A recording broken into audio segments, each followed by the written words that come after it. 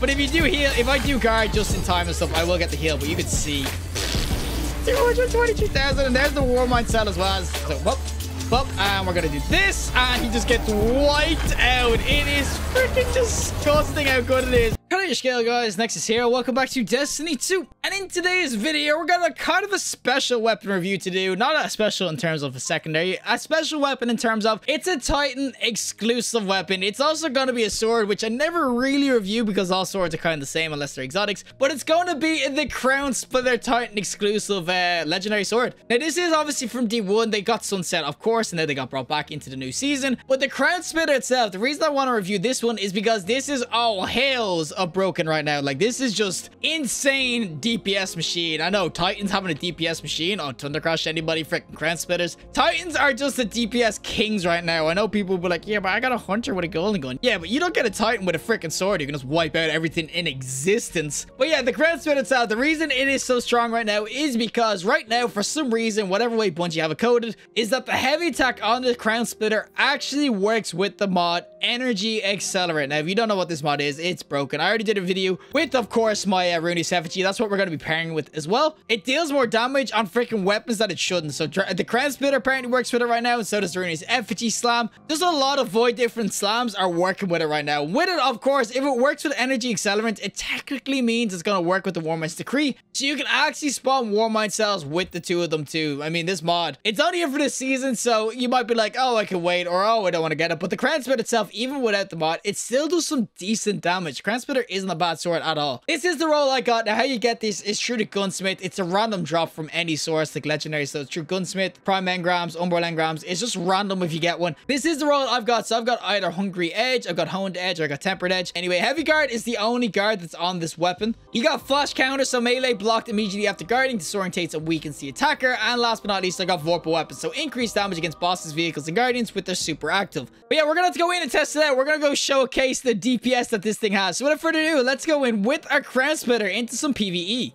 Alrighty, so we're gonna go into the override with our Crown Splitter. We're doing this because we're gonna have heavy plentiful, of course, with the way heavy spawns in this game mode. We'll just basically keep on getting heavy, but this is it, and this is where you're gonna find it sweet. Now, obviously, I'm gonna get charged for life for the Loosened Blade. You could switch it out for Loosened Blade isn't like essential. Like, you'll still do really good DPS and stuff, but you can see it's kind of slow, but the damage is definitely worth it, boys. If this thing could just stop freaking dodging me, that would be great. But yeah, you want charge with light to get the Loosened Blade, but you could use weapons of light as well to make up for the damage missing as well. So you don't have to have Loosened Blade all the time. Of course, I am just waiting until we get the barriers and stuff like that. And this is where we're gonna see one of the barriers. Is a barrier? No, it's an overload. Okay, this is where we're gonna see it now. I don't have charge with light going right now, but you'll still see the DPS on this is gonna be somewhat nuts. Now, if I guard super fast before I get hit as well, so punch me again, bro. Up, hit me, do it. But if you do heal, if I do guard just in time and stuff, I will get the heal. But you can see 222,000, and there's the Warmind cell as well. As I said, it will spawn Warmind cells too, which is just freaking dope, honestly, with the Energy Accelerant.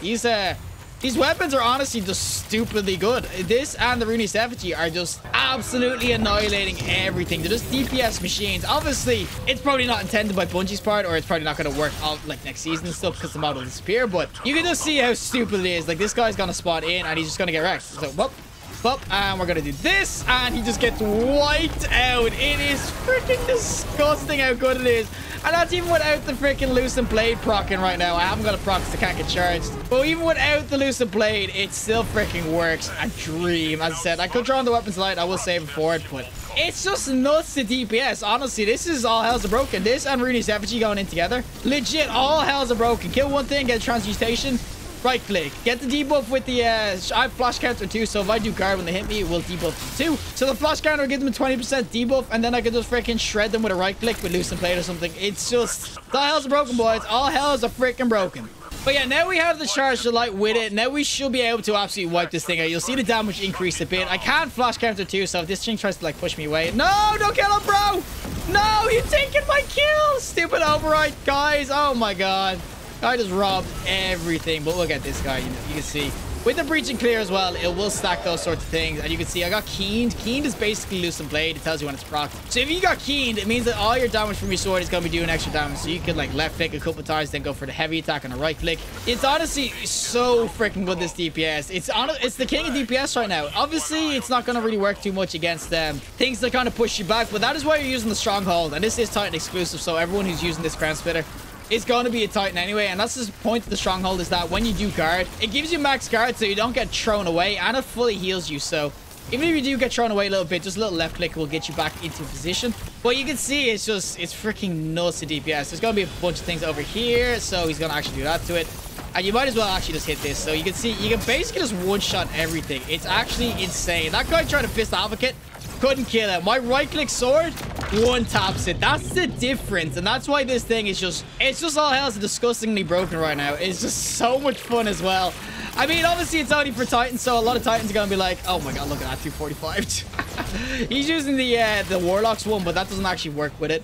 But you can just see that it's just nuts how good it is. Like, even this overload is coming in. We can just do this to him. We can actually just right click. You can't just go for a right click. Obviously you're not getting your max DPS with Charge of Light and stuff, but you can't just go for a fat right click and just absolutely annihilate him. So we'll do that to him, and you can see just how much damage you do. That's what I'm saying. It won't absolutely one shot unless you have like loosened blade or something going like that, but you can see that the damage is so freaking good. And if I do have the debuff from my flash counter, that will make it one shot too. All right, so we're gonna be at the end with obviously the first boss. So this is gonna be him. Okay, we need to go over. I have Charge of Light, so I do have the keen light going. So if I actually do guard against this guy, we'll go like this, bop, and bop, and you can see the damage is just gonna be sweet. Now I just need to get the guard going, because front me, rope, front me. Oh my god, he did it. I was trying to get the guard going, because if you get the guard going with it, obviously I will debuff him. But if people are going to use breach and clear as well, they will be debuffed. And you can see with the vorpal and everything going in, it's just insane. This is all just a sword doing this. No supers needed, no freaking anything, just straight up deeps. So we'll get this guy as well, and we'll right click, and he's one tapped. God, it's so dumb. As I said, you can't stick on the weapons of light too, so you can go like this as well instead of having the loosened blade, and this will do somewhat similar damage. So if I go like this, you'll see the damage, and you can see it's just such freaking good damage. It's honestly insane. And with the breach and clear that people are going to be using in most PvE events, you can see just straight up deeps.